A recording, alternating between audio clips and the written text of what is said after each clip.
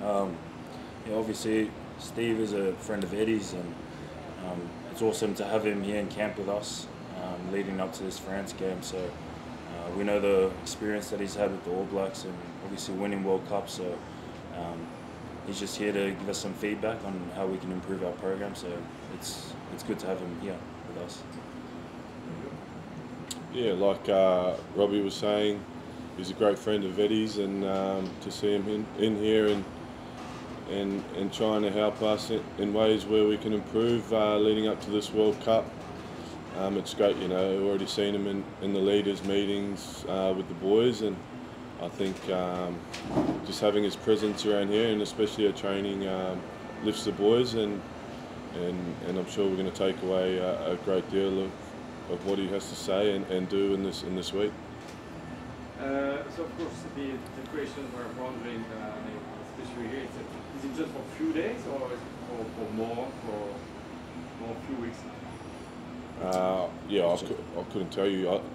No, yeah, it's just a few days, Patrick. Just a few days. Okay, yeah, that's okay. Fair enough. And last thing about the topic, it's what do you think about the reaction of Dan Cole? You know, when he knew about Steve Hansen, his decision to help the Australian team, and he said apparently like something like, sorry for the pronunciation, it's gobsmack it. Gobsmack? Oh, gobsmack. Gobsmack, sorry, yeah. So what do you think about his reaction? You know, I think he's obviously had a relationship with Steve Hansen as their coach for All Blacks, so it's not really surprising, but there's not much we can also do about that. We're just obviously real grateful that we can have him here with us to provide us with feedback and help us improve our program for leading up to the World Cup. Okay, back to rugby, of course, and competition. Are you where you want to be today? I'm talking about your level before the World Cup, 2 weeks for the beginning of the World Cup, and especially because you had bad results and 4 defeats. Yeah, I think obviously we play each game to win, but I think if you watch our games closely and internally, we know we're heading in the right direction, and we're putting, you know, a good performance in the first half, especially the last game in Dunedin. So I think we're trending in the right direction, and like you said, it's a World Cup, so we'll go game by game, and I think it's whoever improves the most and can get into those quarterfinals and semi-finals, you know, with everything humming. So yeah, I think, you know, we're obviously with 4 defeats, but internally we're happy with the way we're trending, and you know, everyone's going to see that in the World Cup. So for you, your target for the team, for all the members of the team, it's to go to the quarterfinals, semi-final, final, and win the World Cup in France. Yeah, of course. Yeah. That's why we're here, you know, and that's why we play. It's the biggest, I guess, stage for all the boys here, and we didn't come here just to take part, you know. So we're yeah, and I'm sure like that's every team that's a part of this is gunning for that. So it's no different for us. About France, of course, the next match on Sunday. How important is it for you? 2 weeks before the World Cup, and about the France team, what are the main strengths of this team, of this France team? Yeah, I think for us, it's obviously it's another game for us, so another opportunity before World Cup. Our last sort of, I guess, warm-up match leading into that first game against Georgia, so it's a chance for us to put everything that we've been doing in training into the match against France, and obviously France with Dupont, he's running 9 and he's been in form for a good amount of years, so obviously we know their forwards are very big as well, so set piece and a lot of kicking, so we know they've got a lot of strengths, so we're prepping to do our best to come away with the result come Sunday. And for you, both players, especially of course, who are thinking about Antoine Dupont, do you have any specific focus on players, French players? Yeah, I guess you look at your opposition and who you're playing against. So obviously in the back line, you got Fuku and Joe Dante, who's, they're good ball carriers and they get over the ball well. So yeah, and then you got the athleticism with their back row. So look, it's going to be a good match, and like Robbie said, we want to put all the things that we've done in the last few weeks at training in this match before the World Cup. So it's exciting, and we're definitely going out there to win that game as well. Thank you. Online, Nathan, Tommy. G'day boys, congrats on being in your first World Cup squad. Can I just get your stories of how you found out and who your first phone calls were to let them know you're going to be going to France? Yeah, my phone call was obviously a bit daunting, like sort of just waiting for it the whole day. We got told, I think it was the Tuesday. After training, Yeah, after training. So we're sort of just hanging by the phone. So I was just in the car going to lunch, and then got the call. I was in the car with one of my mates in Melbourne, so yeah, just was real stoked to obviously make the team and watching previous World Cups at home growing up. So it's awesome to be here, obviously with La as well. And obviously the first people I told was my family, mum and dad, and my brother and my two sisters. So mainly for my dad, I think it's always been a dream of his and also mine to be here. So I'm just grateful to be here.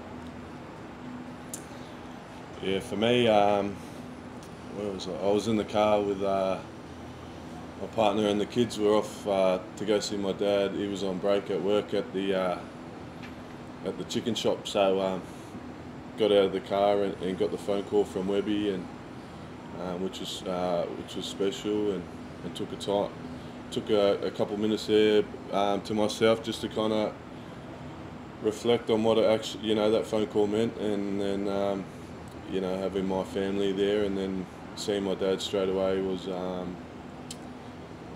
special, and it kind of sunk in then, because obviously, like Robbie said, we just finished the TRC and then had training hubs, and all the boys, I guess that day were a bit nervous and waiting for that phone call. So yeah, to get that and to be surrounded by my family was special.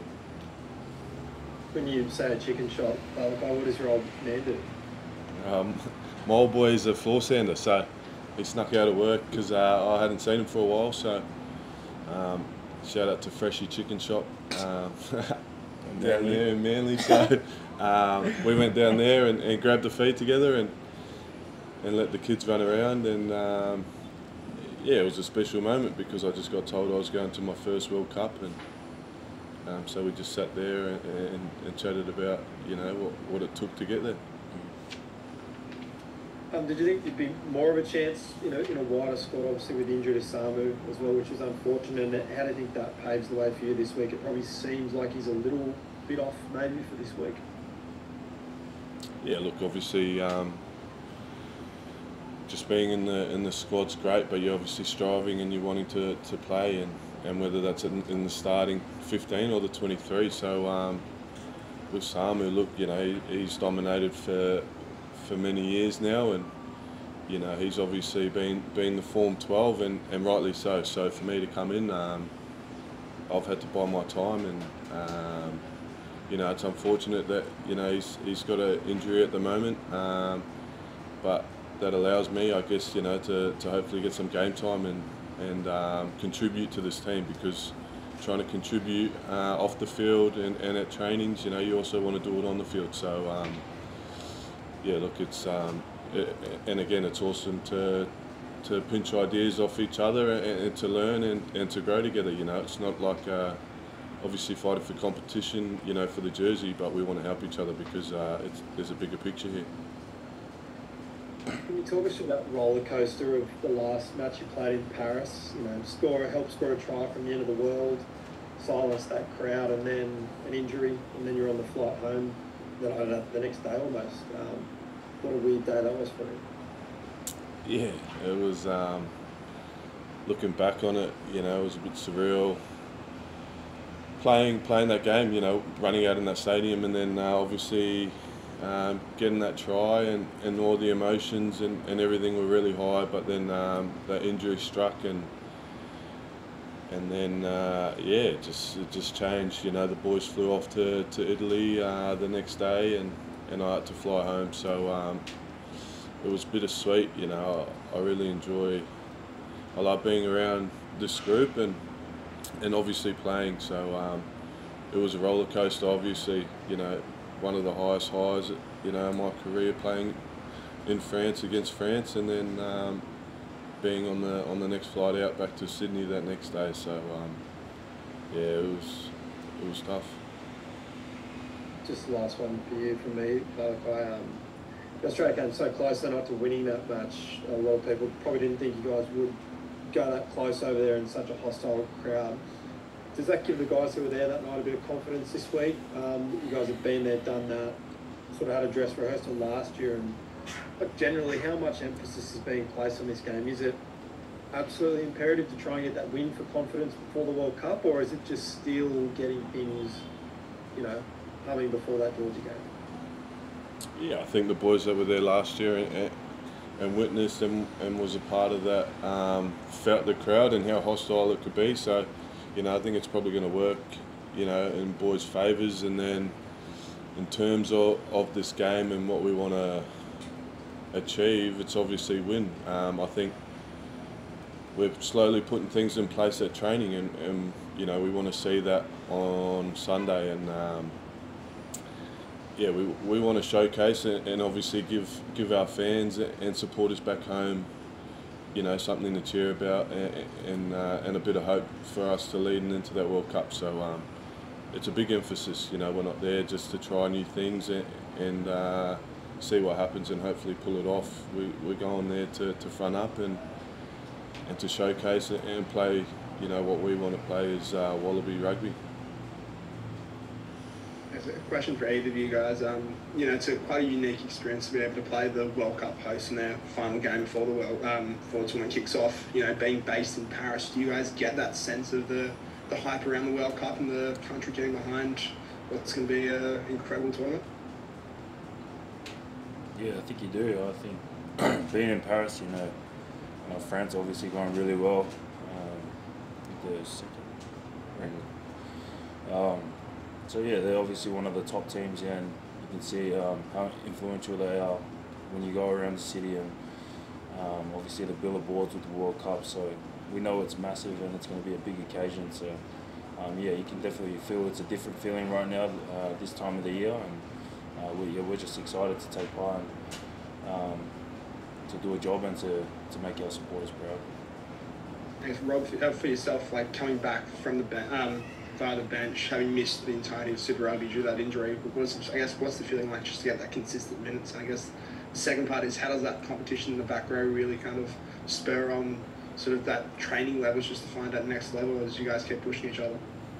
Yeah, I think for me personally, it's been really good because I hadn't played any Super Rugby this year, so finally getting the team train with the boys when I joined camp took a bit to sort of find my legs and, you know, test for the lungs as well.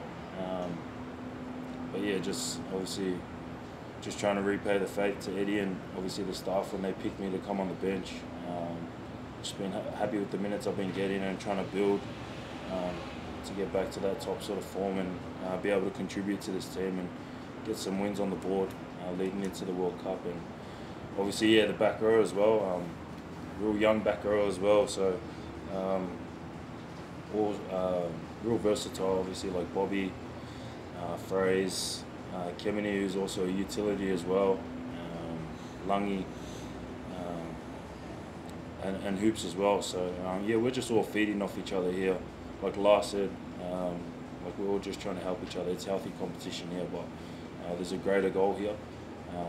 we're just competing every day in training, you know, obviously for that spot. But regardless of whatever the team is, you know, there's a bigger picture, and we're trying to win the World Cup. As you talk about that age of the back row, I think you might be, if not the oldest in that back row group at 26. Who's the kind of, is there someone who's just stepped up as a leader? What do you guys do to kind of bounce off each other? And just, can you give some examples? Yeah, it's new for me, you know what I mean? Yeah, I think being the oldest in the back row now, so a lot of the time it's been obviously Hoops when he was here for us. So I think we've taken a lot from previous guys that have been older than us in the back row the last 2 years. So I think for us, we're just all sort of trying to help each other. Like I said before, we're all playing a part in everything in terms of attack and defence. There's at least one of us in those sort of leadership groups within the attack and defence. So just trying to have a voice and help each other out throughout this campaign is going to help our back row go really well. Last couple online, thanks guys. I was going to say, Rob and Lalakai as well, what socially you guys been doing? It seems like there's been a few, you know, trips to the Eiffel Tower and just sort of embracing Paris and what it is. Has Eddie been pretty relaxed about that since you've landed? Can you take us inside what the lads have been doing outside the footy field? Yeah, we landed Friday. Obviously, you got jet lag, and then you got to acclimatise to the time difference. So, I think the boys, we had a first, you know, a couple of days recovery, and boys have been enjoying the sightseeing when we have times off. But you know, when we're off, and then when we're on. We've had a few tough sessions already, and in this heat, it's hard, and you know, boys are enjoying it, and it's just making training even better, because, you know, if we want to continue to have that flexibility and that time to go out and enjoy what Paris has to offer, then, you know, we've got to show up, and we've got to train hard and show that, you know, this is what we're here for first. So yeah, don't get me wrong, the boys have gone to the Eiffel Tower. I think a few boys have had a few cute picnics together, but it's definitely at the forefront of our mind that we're here to win this World Cup, and it starts now.